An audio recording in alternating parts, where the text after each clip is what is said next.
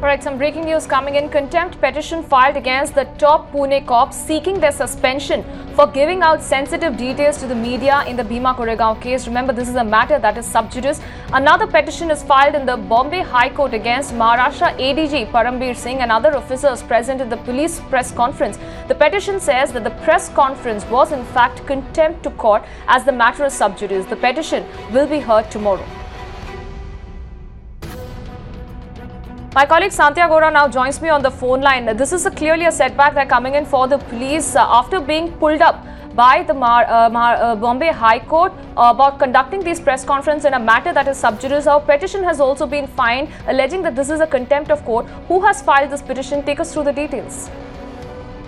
After being pulled up by Bombay High Court, it is again a setback for Maharashtra police, and this time the petition, it has named the specific people, ADG Param Singh and other people who conducted a press conference.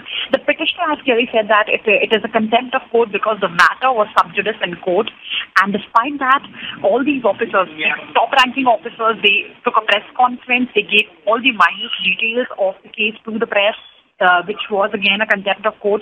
And because the court is not just pending, the case is not just pending in Pune court but in Supreme Court as well. So that's the thing which on which the petition is based. Before this also, last week another petition was filed in the case stating that something as serious of this nature with UAPA sanctions and an alleged conspiracy to kill Prime Minister Narendra Modi, this should be investigated by NIA and not Pune police. That's that one which the petition spoke about.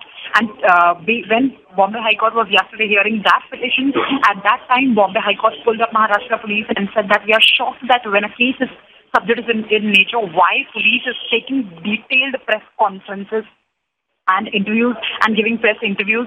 And today again a petition is filed. This petition is specifically focused on the fact that how this act of taking press conference by Maharashtra police, specifically ADG Param Singh and other officers, is actually nothing else but contempt of court. Now the matter is kept for hearing for tomorrow.